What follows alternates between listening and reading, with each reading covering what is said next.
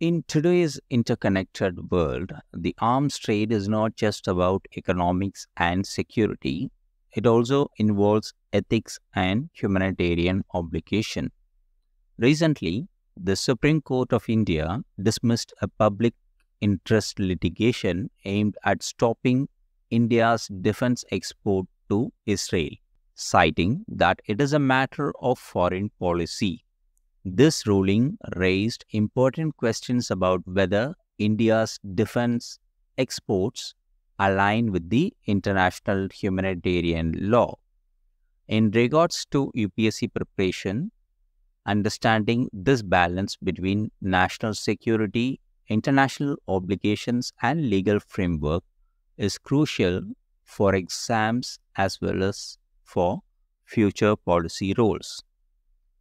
India has grown significantly as a defense exporter in recent years, with its defense exports increasing to over 21,000 crore rupee in 2023. While this is a major boost for India's economy and strategic standing, it also raises questions about how these exports are regulated, especially in the context of humanitarian law. Unlike UK and the European Union, India does not have explicit legal provisions that require an assessment of a recipient country's compliance with the IHL before exporting defense equipment.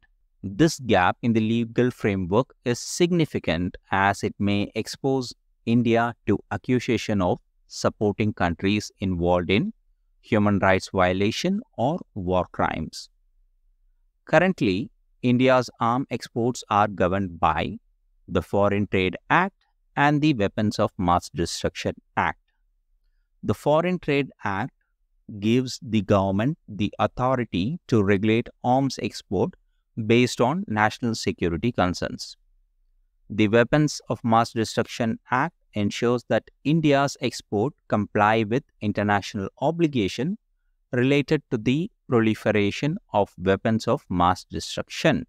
However, these laws do not explicitly require consideration of the IHL compliance of the importing country. Now, let's see the role of Supreme Court and the international law. Historically, India's Supreme Court has played a critical role in incorporating international law into domestic legal frameworks. In several cases, the court has referred to international convention to fill legislative gaps. In this context, the Supreme Court could provide guidelines for aligning India's defense export policies with IHL obligations rather than treating them solely as foreign policy decisions. While India is not a signatory to the Arms Trade Treaty, which prohibits arms export if there is a knowledge they may be used for war crimes, it is still bound by the common Article 1 of the Geneva Convention. This article mandates that countries ensure respect for IHL, including not supplying arms to countries which likely to use them in violation of humanitarian law. International humanitarian law and the arms trade. Under international humanitarian law, countries are obligated to prevent the supply of weapons to nations involved in war crimes or violation of human rights. Although the Arms Trade Treaty establishes clear rules for responsible arms trade, India's decision not to sign the treaty leaves this responsibility to domestic law. However, even without the Arms Trade Treaty, certain customary international laws may apply, urging India to consider the humanitarian impact of its defense export. Aligning India's arms trade with these principles is essential for maintaining credibility as a responsible global power. To strengthen India's legal framework on defense exports and align with the international humanitarian standard, several recommendations can be considered. Amending the domestic laws. India should amend the FTA and the WMDA to explicitly incorporate IHL compliance assessment for recipient countries.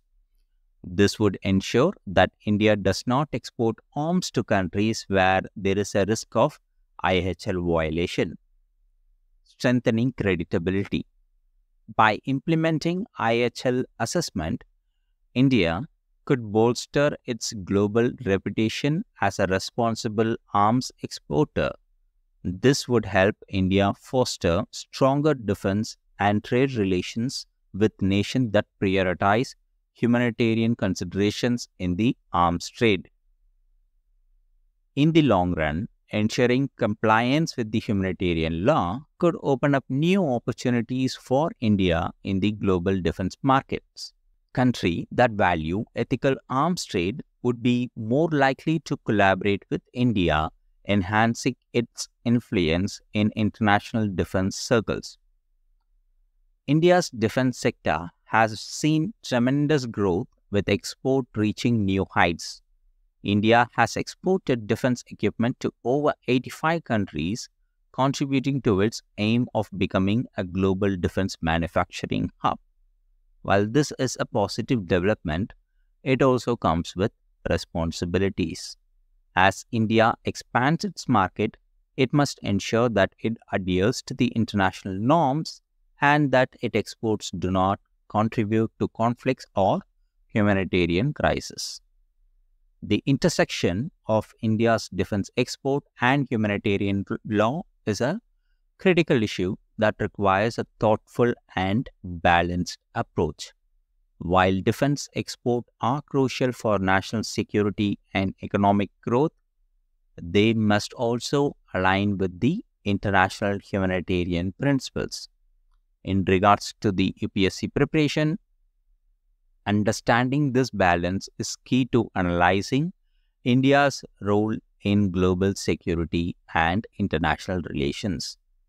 Incorporating IHL assessment into India's defense export policy would not only enhance its credibility as a responsible arms exporter, but also ensure that India remains committed to upholding global humanitarian standards. If this video helped you understand India's defense exports and the humanitarian law, don't forget to like, subscribe, and share. Hit the bell icon to get notified of our latest insights on global security, international law, and UPSC preparation.